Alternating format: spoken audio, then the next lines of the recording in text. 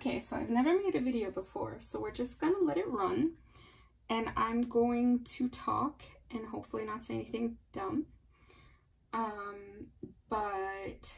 This is my first video, and we're going to be making flower pots with little succulents on them.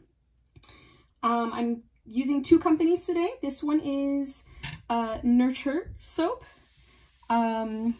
I get my melt and pour base from them. It's really nice. It's a dry base, so it doesn't sweat as much as other melt and pour does. I have about 1.5 pounds right here.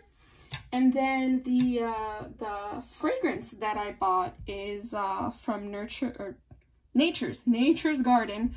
Don't get those too confused, I will. It's called Fresh Outdoors, and it's supposed to smell like camping out in the open air with grass and flowers and all kinds of nature things. And I don't know, what I like to do when I want to get creative with this stuff is I will get a paintbrush and I will kind of go in here. I need a little cup. There's a way to do this much easier than I'm about to do, which involves clear. But I don't have clear. I have the milky stuff. So we're just gonna pour a little bit of the glitter into a cup and close that up, because this is precious, precious gold to me. We are not losing any of that. So I'm just gonna tap the brush in there a little bit. And what you do is you go in there. You know, some people like to do this for resin casting or other soap, purposes. I found that it works if you make sure that the brush touches every single corner, because if you don't, there's gonna be lumps. We've got this. It's quite shiny, it's quite pretty, and hopefully, I'm just tapping out the excess.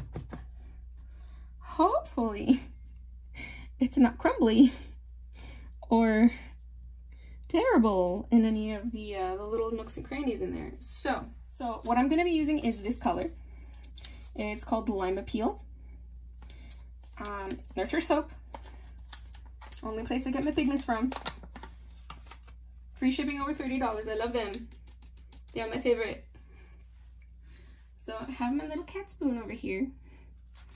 My friend Roxanne gave me this cat spoon. It's very cute. It's got a kitty on it.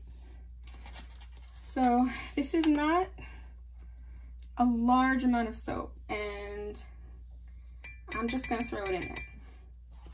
So I'm just gonna get some green in there. 2 little scoops. I mean, to me that looks enormous because I really actually don't use that much mica in my soap. I don't like it that dark. But we're going for reality here. And it's already getting a skin. The skin is when the top part of the soap cools and it starts becoming solid. But when you start mixing it, it will go back to the temperature that the other soap is at. And it's nice. It's a nice green color. The lime might be a little too light for what I had in mind, but it's gonna work for my disaster video. So we're gonna put this mold down, and I'm just gonna fill the big ones first, because I want the big ones. Melt and pour soap loves moisture, and it will turn to slime if you just breathe the wrong way. Like, don't be afraid of it. You know, just handle it normally, handle it properly, but do not put it in the fridge, because I guarantee you 1000% if you put it in the fridge or you put it in the freezer, it's going to turn into some sort of gummy, disgusting texture that you wouldn't want to ever touch. It's really bad. And I learned this the hard way. So you need to be patient. All right, I think that we can start taking them out of the mold now. So I'm gonna put my gloves on in an effort to be hygienic.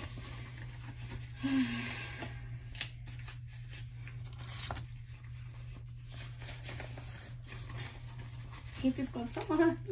They're too big for my little tiny hand. Sorry, that was a glove, that was not me. So I'm gonna take this, I'm gonna pull it. Oh, this really hurts. This is probably a bad idea with, there we go. Okay, so we're gonna try to break the seal on the soaps. This isn't a very deep mold, so it shouldn't have a lot of problems coming out. But the only problem with this is that it has a lot of texture on the bottom. So you're pulling the soap out, and there you are. There it is. So remember, this is a disaster video. This isn't supposed to be a successful video. I don't have a lot of Mango Tango mica from Nurture soap left, because I used it in another thing that I made. But I might have a good amount left for this. So we're just gonna, I'm gonna do 3, because I really want a good orangey color. And mica tends to soften a little when you put it in a white base. You know, don't worry about lumps. Don't worry if it's a little chunky. Worry if you can pour it. If it's turning into paste while you're trying to disperse your color, then you need to zap that thing for another 10 seconds. If it's chunky on the bottom, if you scrape the bottom and something comes up, you need to put that in there for another 10 seconds. But right now, for my purposes, this is pretty good. You have to do a calculation of your fragrance compared to the amount of soap that you're making. This one says, oh, they usually say. This one doesn't say. Well, okay, so the percentage on the website that I usually read is usually something between 3 or 2% to 5% of oil. So these are actually very concentrated. You don't want to put a lot of oil into this stuff.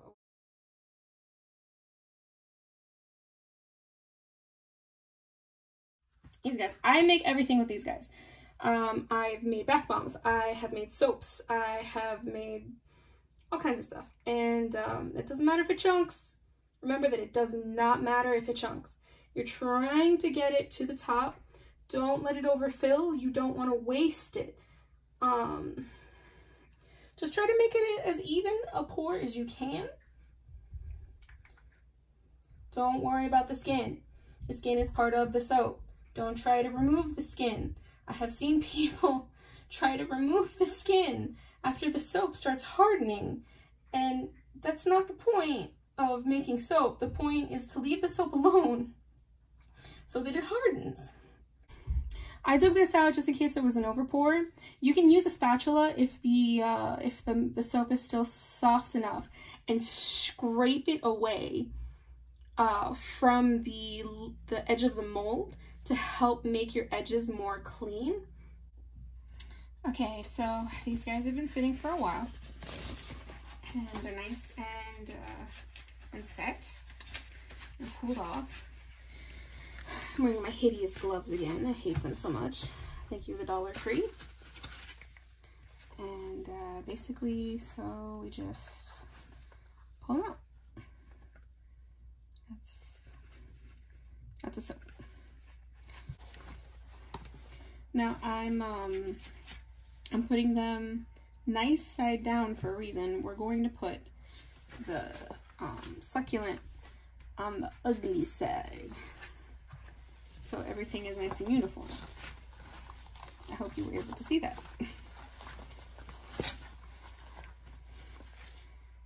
See?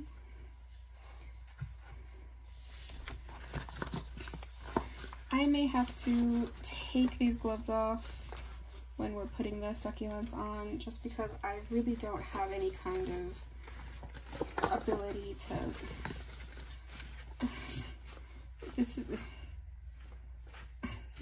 I really don't have any kind of ability to do anything dainty with this. So I'm not going to be using gloves because obviously my gloves are way too big for my little meat hands. So please excuse me for that. But so there is a technique that you use in when you do pottery called cross hatching, and it helps glue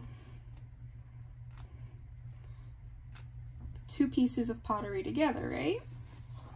So I'm gonna do that to my soap, and I'm going to spray them with alcohol.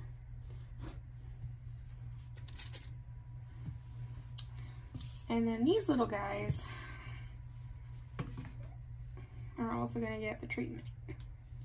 Scratch, scratch, scratch, scratch, scratch, scratch, scratch, scratch. Scratch, scratch, scratch, scratch, and so on. And then the big guy. You don't have to do a lot of it. You don't have to do that much. You don't want to overdo it and then just, you know, have a mess on your hands. I'm trying to keep our area clean. I had some of my orange left over, so I added a little bit of my mocha brown mica to it, and this is going to be our dirt. Now the good thing about not filling the mold, this mold up all the way, is that it creates a little bit of a lip, so it will encase this brown and it will act like lovely little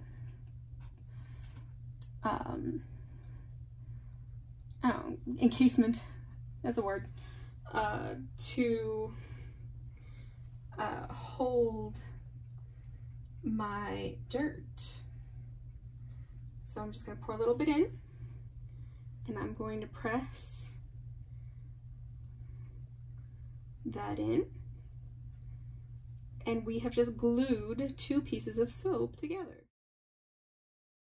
And then this one, which I should have added a little bit more brown to the bottom, but I mean, this is basically like if it just had a little bit more brown. I can add more with a pipette and go around the edges. The pipette will obviously be useless in 30 seconds, but it'll still work. Okay, so I just wanted to show you. I went around the edges with the brown, and I gave it a little bit more dirt, quote unquote, so that it looks more like a planter. And then I made another using these cute little, I got these off of, I think I got them off of eBay or AliExpress or something, little cupcake molds. So I made the planter out of the cupcake, and I put the large succulent on top. So they're mini soaps.